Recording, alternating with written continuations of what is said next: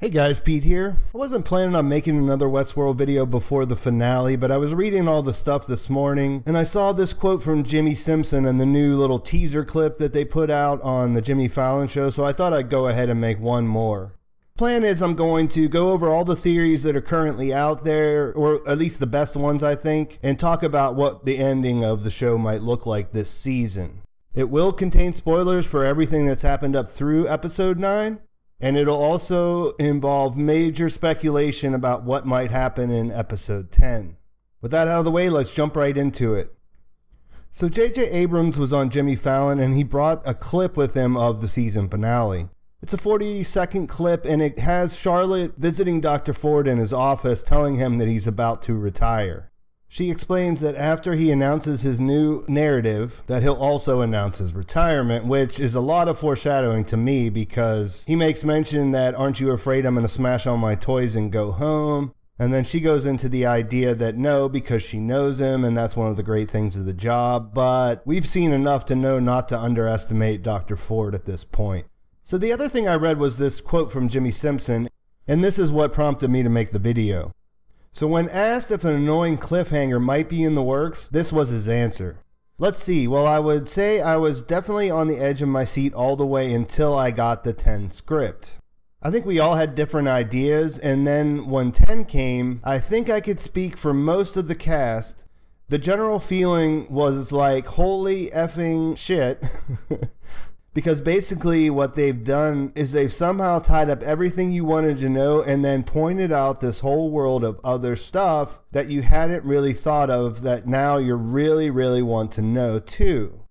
It's not some bullshit cliffhanger where you're like, oh, what now? It's like, oh my God, thank you, and I can't wait for more. So I think we can all agree that that sounds pretty exciting. Now let's look at all of the things we want to know answers to and what I think are the best theories about their outcome. Usually I just try to present the different theories and possibilities, but at this point we're at go time, so I'm just going to lay it out there what I think is the most likely ending. So we can't have this conversation if we aren't all in agreement about the 3 time frames that exist in the series.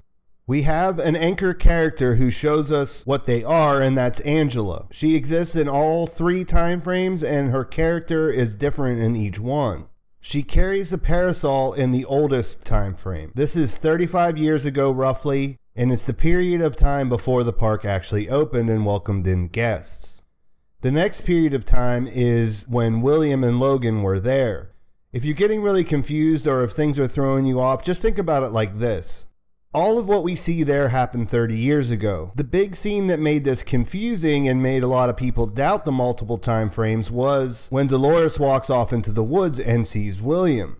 In reality, he's not actually in the woods. She wanders off glitching out and she starts to have memories that overlap. So she's remembering something that happened 30 years ago rather than those 2 events being something that happened back to back. We see this with Maeve all the time. She even tells Felix that she can't tell what's now and what's then, and that is all the real evidence we need on that. Now, where the Man in Black is in the park and what we see with Ford and Charlotte and everything else going on, that's in present time. So roughly 30 years ago, Angela was a greeter. We saw her welcome William to the park, and in the present time, she's working with Wyatt. So the fact that William and the Man in Black are in the park at different times is indisputable at this point.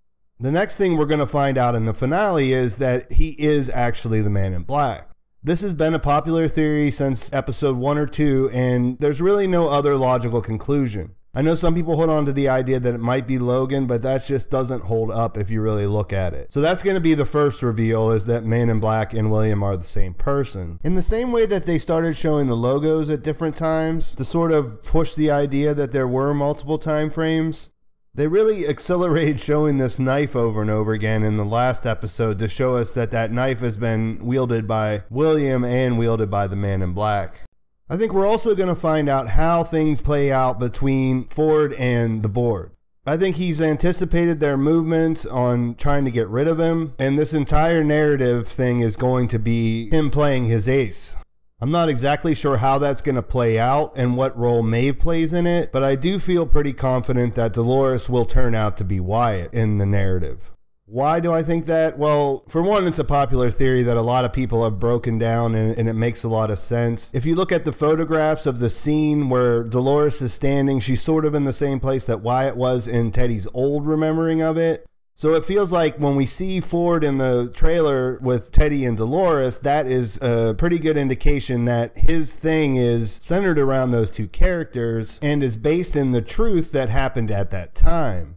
We know Arnold was killed, according to Dolores' memory, but we don't actually know what Dolores' cornerstone is. As much as the cornerstone has been emphasized all this time, especially when it comes down to Maeve overwriting her own and how they've been revealing that, we have no idea what the current day Dolores has as a cornerstone. The Man in Black came to the park with a test. He says it was to see if he could feel anything once he killed Maeve and her daughter, but what he ended up finding out is that he saw Maeve appear to be alive. Really alive, like almost in comparison to himself, you know, where he doesn't feel like he feels anything. So on his next trip back, he immediately goes to the Abernathy Ranch, and that's where we see him drag Dolores into the barn. Now, when we first saw that scene, we didn't know him or anything else about him, so we assumed that he was just a psycho and that he probably took her in there and violently raped her. As the season's gone on, that seems less likely because we've seen him act in a gaming kind of relation with every decision he's made before. So I think there's a pretty good chance that he was trying to wake her up and make her feel alive like he saw happen with Maeve.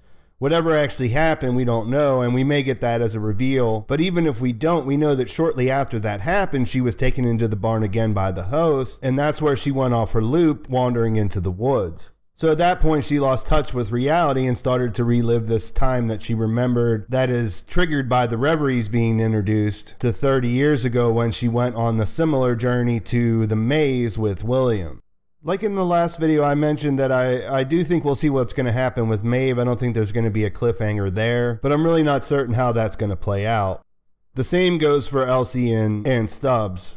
I think we'll find out what's happened to them, what's going on with them, but at the same time, I don't think there's strong evidence to do anything except speculate, you know, as to where they're at or why it's going on. Ultimately, I think Ford's either behind it all or he's not, so we'll likely find out what's going on with it in the finale. I also think we'll learn more about Arnold's death. And if we think about Teddy's story when he told the Man in Black about Wyatt, he says that he killed the general and then he turned on Teddy. So could this be the idea that Dolores kills Arnold and then we keep seeing this thing of her shooting herself in the head? That could be her way to silence the pain.